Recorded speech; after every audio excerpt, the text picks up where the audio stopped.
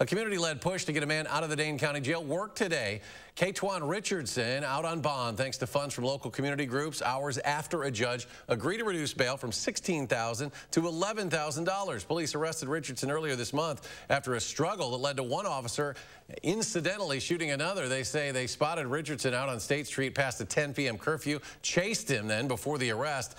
In court today, a Madison officer testified that Richardson was carrying a gun himself and pointed it at police while they wrestled with him. It took a Department of Justice investigation to reveal that Richardson did not shoot the officer. Richardson's attorney says groups like Freedom Inc., who rallied for Richardson's release yesterday, made a big difference. And that's a good thing to have that in our community.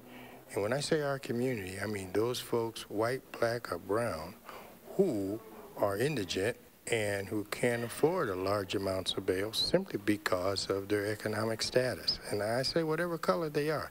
So when I say our community, that's what I mean by that.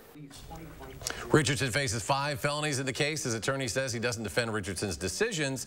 He just wants to get the truth out there. And prosecutors said in court today there could be other charges introduced in Richardson's case. An officer alleged in cross-examination he believed Richardson's gun did go off. Officers say they didn't know he had a gun at first. They were going after him because he was breaking his bail curfew, as Naomi Coles explains. Naomi?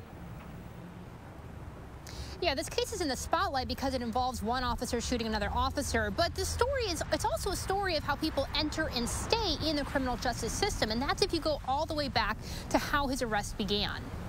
Free Katoine and defund the police. For 19-year-old Katoine Richardson, a life-altering night on a crowded State Street. It was busier than one of our normal nights. Where he was in a crowded space at night with a loaded firearm that he pointed at officers as he tried to flee from an officer trying to make contact with him. This is his 9th open case at this point in time. If you go back to the beginning, court documents say this arrest started because a sergeant saw Richardson on surveillance cameras. He sent officers because Richardson was out when his bail conditions said he shouldn't be. In some states, bail jumping is only a crime if you don't appear in court for a hearing, since the point of bond is supposed to be to make sure you answer to criminal charges against you.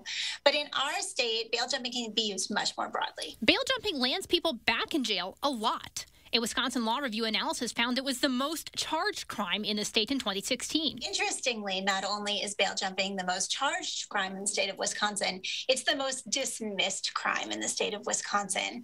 And the fact that it has that dual status tells us a lot about the ways in which it is used here. Those conditions, UW law professor Cecilia Klingel says, are usually for non-criminal things, like for Katoine being home by 10 o'clock.